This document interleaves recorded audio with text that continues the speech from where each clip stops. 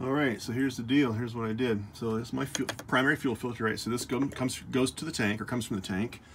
You've got here bleed screw pump check valve that goes to the lift pump, obviously towards the engine. So what I was doing initially, well, also what I found, I'm such an idiot. What I found when I was trying to start this engine last time, I had not tightened that back down all the way.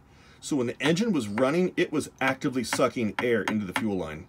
When I was doing this last time, I just completely forgot to completely tighten it back all the way down. I'm so mad about that. So fast forward, I get in here. The first thing I do is I open this up, start pumping this, pump it a lot. I had to pump it a lot because there's a lot of fuel that needed to go in there. Finally get it to where it's squirting out. Close this down. What I didn't realize at the time, it could have saved me an hour, is that if I close this valve and then open the bleed screw on my, this is a secondary filter, of course. If I open the bleed screw, not the front but the back, and if I open that, I can still pump this and fuel, because here's my fuel line. It goes there to the lift pump. You see the steel braided.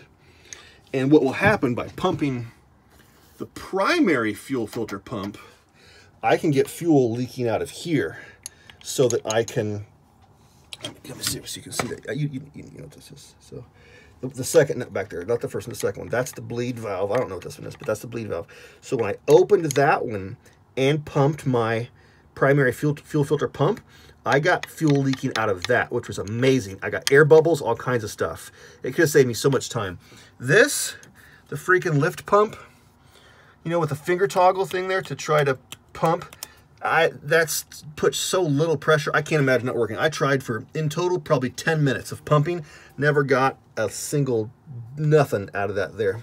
But as soon as I opened that and started pumping my primary pump, fuel filter, perfect. So what I did after that was, so it goes from lift pump, fuel filter, fuel line. So you follow that up to, do you see this nut that's all rusty? This is the bleed nut for the high pressure pump. So I didn't take this off. You don't mess with that. It's this little guy in the front. You crack that just a wee scotch, and then still I can pump this guy, because this is all still low pressure. It's all still low pressure, so it's still going to do that. I use that guy, pump it until this starts squirting. It also, where that, I don't know what that is, not that, but this back there, that guy right there, till he starts squirting out fuel. And then once all the bubbles are, I pumped it a bunch to make sure that it was definitely going to do it. I pumped it a bunch. You can see I got a bunch of diesel pad rags down here, but so I pumped it until that guy was just straight up squirting nothing but diesel out. And I cracked it off and closed it. And so from here, this is your high pressure pump. It goes to your high pressure lines, fuel lines, and then here are your fuel injectors. So I did not actually have to crack off my fuel injectors. I thought I was going to, but I didn't. This up here is your return line that goes back to your tank for your overflow. Right, so that goes back to your tank. Some people, for some of these, it goes back to your secondary filter, but this goes back to my tank.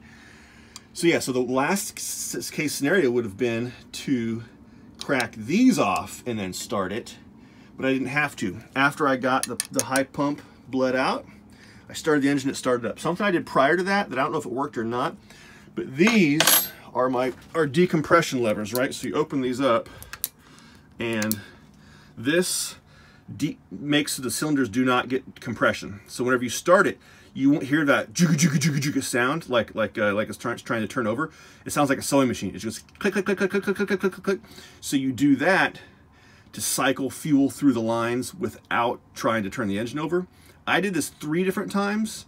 It didn't work for me. I could not get it to bleed. I was trying to bleed both, actually. I was trying to bleed this guy and this guy, not at the same time, but at separate times, and I couldn't do it. It wasn't working. But like I said, that is the freaking champ back there. That pump did the work. So make sure I close these back up so it will start again. So yeah, they're good.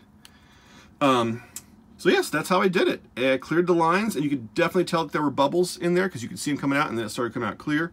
Not clear, but you know, with no bubbles, just fuel only. So yeah, very happy that I did not have to mess with the fuel injectors. He also just got these cleaned a while back, so I just really don't want to mess with them. So happy day to me.